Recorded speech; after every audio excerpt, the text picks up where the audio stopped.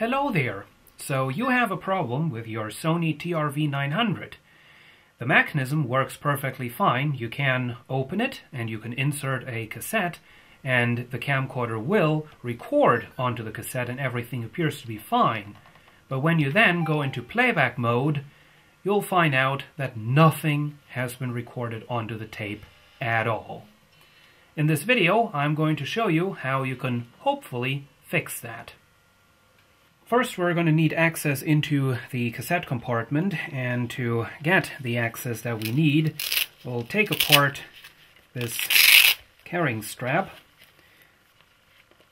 Then we go ahead, take ourselves a screwdriver that fits the screws. You don't want to mess them up. We take out the two screws that hold this door in place, and don't lose the screws because you will regret it. When we got the screws taken out, we can carefully remove the cassette door. The first thing that you do want to check is located down here. There is this little rubber roller, and you want to make sure that that is still in place and that it's not coming off.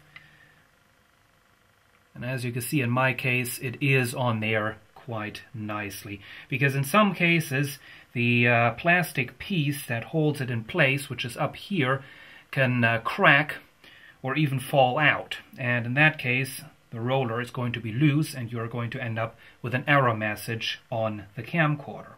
The first step in cleaning the mechanism is to clean all the tape guides, which are located up here in this row.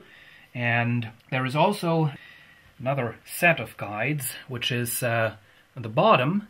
And you can see it. There is a guide down there. There is a guide down there. This one down there is actually the capstan that you do want to clean. It's right there. You do want to clean that because if dirt builds up on the capstan, the camcorder is going to start eating tapes in fast forward and rewind mode.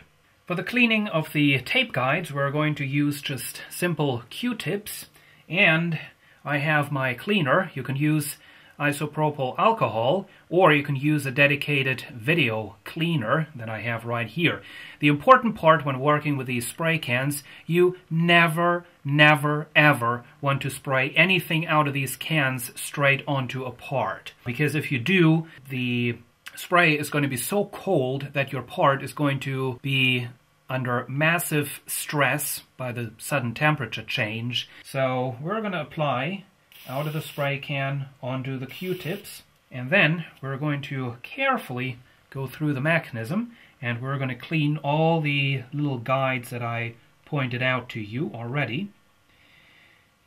Down in the camcorder you can see a silver cylinder. It's that thing down there, and you do want to stay away from that. That is called the head drum.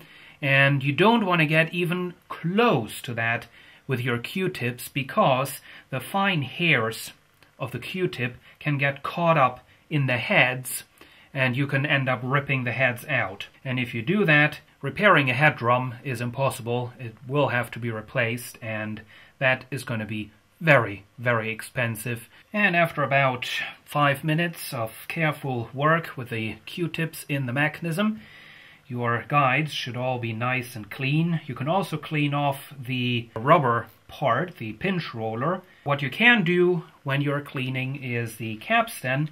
You can carefully turn that manually. The capstan, once again, is the part down there, and that way you can clean it all around. The next part that needs to be cleaned is the head drum that you can see down there. What you do as kind of a first attempt is you use a cleaning tape, like the one that I have right here. The cleaning tape is in the camcorder, and we're just going to press play. It's going to start playing it back. And we're just going to let it run for a few seconds. You don't want to let it run for all too long. And you definitely don't want to rewind it. So it is now time to reinsert our normal DV tape. We're going to make another test recording. As it turns out, the cleaning cassette was not enough to bring the camcorder back into functional condition, it still won't record anything. So the head drum is probably so dirty that the cleaning cassette cannot do anything about it. So I'm going to move on to some more intensive cleaning. What we need for that is just a piece of regular writing paper, like the one that I have right here. And what you do is you rip off a piece of it, like so. And you fold it a little bit and make it a bit smaller. And then you go ahead and apply your cleaning fluid to this. Get it nice and wet. You then go ahead and you put your strip of paper into the mechanism in between the guides and the drum. Drop it in there, and you can just manage to get into there with your little finger. You put a little bit of pressure with your little finger onto the drum, and then you can go ahead and, using your other hand, you can carefully turn the drum. Turn it manually, and you do that a couple of times, and then you take the paper back out. I have already done that once, and this is the paper. And what you can see if you look at the paper very closely is some nice dirt up there. And before I inserted the paper, that was clean. So we already got a fair bit of dirt out of the head drum that the cleaning tape was not able to remove. So I'm going to repeat that process some more times until the paper remains completely clean. I needed 3 pieces of paper to get the head drum perfectly clean. I also went through and cleaned all the guides for yet another time because, of course, I did touch some of those during the process. So it is now time for another test.